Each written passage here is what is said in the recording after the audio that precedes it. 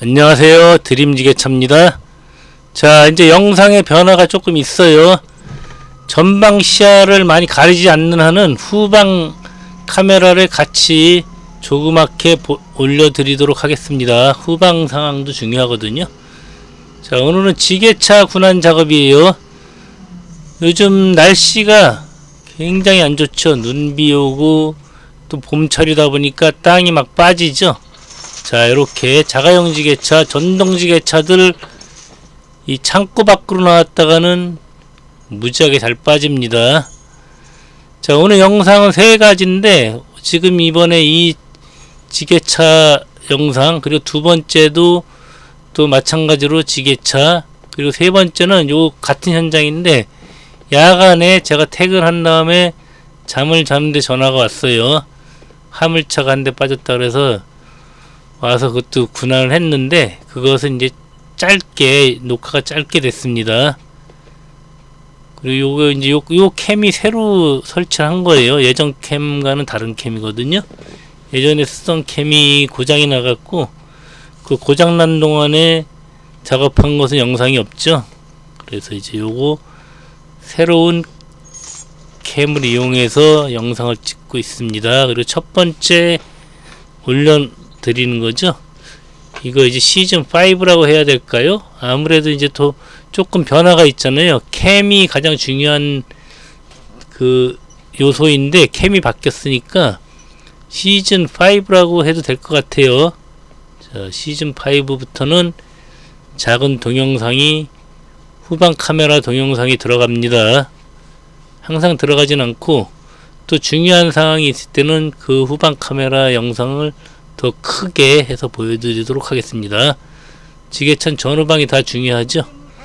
자, 저거 이제 그냥 끌어내면 되는데 제가 딛고 있는 이 땅도 결코 단단한 땅이 아닙니다. 그래서 이제 틸트를 이용해서 틸트를 쭉 안아주고 다시 내린 다음에 후진을 좀 하고 그리고 또다시 당겨내고 이런 식으로 나와야 돼요. 이게 만약에 그냥 바퀴의 동력의 힘만으로 나오려고 하면은 제 지게차도 같이 빠질 수가 있거든요.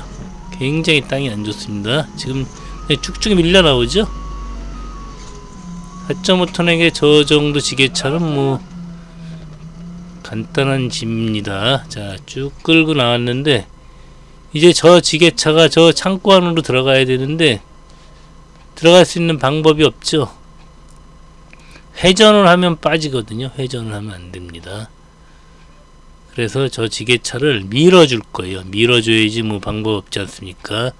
살살 밀어주는데 제가 뭐 많이 들어갈 수 없어요. 지금 저 빨간 천 깔아놓은 쪽하고 지게차 있는 쪽 이쪽 부분이 취약지구죠. 취약지구. 지금 현재 있는 지역도 결코 단단한 땅이 아닙니다. 예전에 이제 저거 창고 처음 이사 올 때 제가 하차를 해드렸었는데 그때도 쉽게 하차하지 못했습니다. 자, 제가 이제 밀어서 넣어줄 거예요. 그 설명을 해드리고 있죠. 이런 땅에서는 되도록이면 회전을 해서는 안 된다는 얘기예요. 회전하면은 뭐 장사 없어요. 지게차는 회전하면은 파고 들어가죠. 되도록 회전 안 하고 작업을 해줘야 됩니다. 자, 밀어 볼까요? 근데 이제 제가 제 지게발이 끝에 쪽이 지금 약하거든요. 지난번에 그 영상 보셨죠? 제 지게차 영상 지게발 꺾였기 때문에 한번 꺾였던 걸 폈기 때문에 지게발 끝은 단단하지가 못합니다. 한번 파손이 됐던 지게발이기 때문에 그래서 더더욱 조심을 해서 작업을 해야 되는데 이거 조심해야 돼요. 잘못하면 지게발 또 꺾입니다.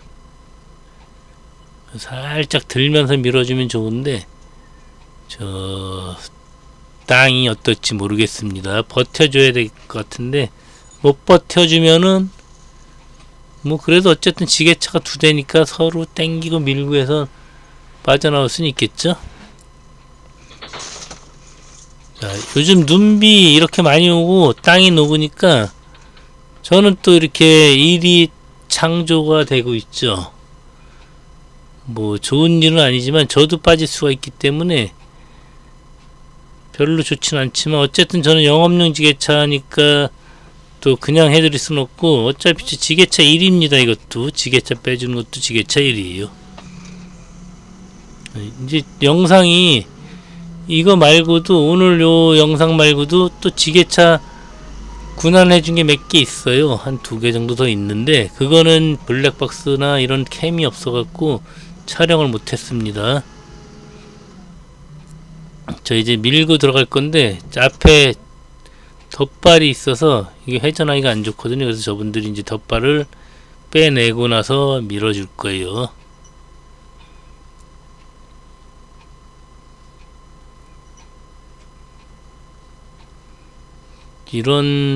저렇게 전동지게차 같은 경우는 이런 비포장에서 작업하기는 굉장히 불리한 점이 많죠. 우리 이제 디젤 엔진을 가진 우리 지게차들도 이런 곳에서는 빠지는데, 저런 것은 더 잘 빠집니다. 저런 지게차는 더 잘 빠지기 때문에, 이 봄철 땅이 이제 건조해지고 마를 때까지는 되도록이면 밖으로 안 나오는 게 좋고, 지게차는 일직선으로 들어갔다 나갔다 하면 그래도 덜 빠질 확률이 적어지겠죠. 앞으로 뒤로 왔다 갔다 하면 해줘야 된다는 얘기예요. 회전은 창고 안에서 해줘야 되겠죠. 자, 이건 뭐 사실 별건 아니죠. 제가 빠지지만 않는다면은 별건 아닌데, 빠지면은 골치가 아픕니다. 자, 어차피 여기 뒷바퀴가 돌렸기 때문에 저 차는 회전이 안 돼요. 제가 회전을 시켜줘야 돼요. 자, 이제 올라갈 수 있을 것 같습니다. 뭐 올라가면 조금 더 밀어줘야 되겠죠. 안 틀어져요?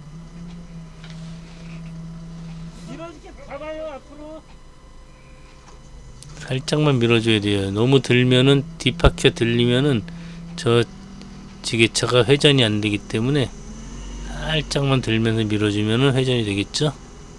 자, 이렇게 해서 요거는 무사히 작업이 끝났습니다.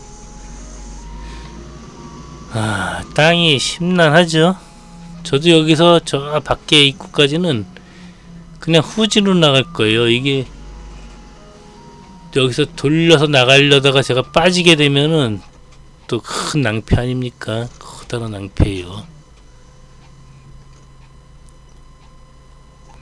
올해는 유독 눈비가 많이 오는 것 같아요. 특히 비가 많이 왔죠. 날씨가 푸근하다 보니까 비가 많이 왔습니다. 제가 예전 그 사진들을 보면은 막 4월 달까지도 눈이 왔거든요. 근데 올해는 그냥 1, 2월에도 비가 오고 이래요. 눈도 오긴 오는데 진눈깨비죠. 진눈깨비가 많이 오고 또 비로 많이 바뀌었기 때문에 다행히 길은 미끄럽지 않거든요. 길은 미끄럽지 않은데 이 빠져서 아직 못 살겠어요. 빠져서 못 살겠습니다. 저는 올해 들어서는 아직 지게차가 빠지진 않은 것 같아요. 좀 더 몸을 사리고 점점 더 조심하다 보니까 제 지게차는 빠지지 않고, 대신에 이제 이런 자가용 지게차 또는 전동 지게차, 화물차 많이 군환해드렸어요. 어쨌든 요령이 필요합니다. 이런 비포장도로 땅이 안 좋은 곳에서는 회전을 하면 안 된다는 거. 자, 이번에 저 앞에 또 지게차 하나 빠져 있죠. 자, 이날도 비가 온 날이었어요. 역시나 비가 온 날. 조그만 지게차 하나가 빠져 있는데, 저것은 이제 빠지면은 자력으로는 탈출 불가능합니다. 지게차, 영업용 지게차를 불러주세요. 같은 자가용 지게차끼리 작업하다가 둘 다 빠질 수 있어요. 더 깊이 빠지기 전에 빨리 지게차 불러주세요. 영업용 지게차 요즘 없는 곳 없죠? 다 있습니다. 요거 이제 요거는 간단히 밀어 드릴 거예요. 이거 뭐 밖으로 끄집어내서 다시 들어가게 만들어도 되는데 그냥 밀어도 될 것 같습니다. 그러나 항상 다른 지게차가 빠진 곳은 저도 빠질 수가 있어요. 똑같죠? 조금 저 지게차보다 타이어가 크긴 하지만 그래도 또 지게차라는 특성상 약한 땅에서는 빠질 수 있습니다. 자, 저렇게 바퀴가 조그맣기 때문에 더 잘 빠지는 거죠. 자, 요거 이제 밀어주고 이렇게 턱 치면서 또 제 지게발에 살짝 휘어버렸습니다. 조심해야 돼요. 저 앞에 차는 악셀을 밟을 필요는 없어요. 그냥 살살 기아 넣고 좀 천천히 올라가도 되고, 그냥 밀리는 대로 바퀴 굴러가는 대로 가도 되는데, 저 차가 확 엑셀을 밟아버리면은 차가 튀어나가 버리거든요. 자, 이렇게 해서 요 지게차도 집어넣어주고, 자, 이제 마지막 하면은 짧게 들어갑니다. 굉장히 짧아요.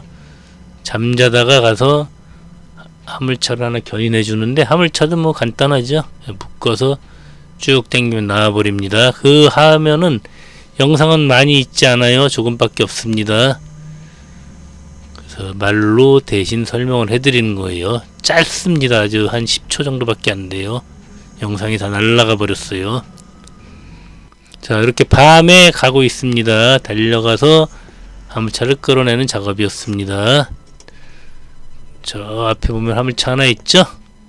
자, 안전운전 하시기 바랍니다. 감사합니다. 요 짧은 영상 안타깝네요. 다음에 영상 또 올려드리도록 하겠습니다. 감사합니다.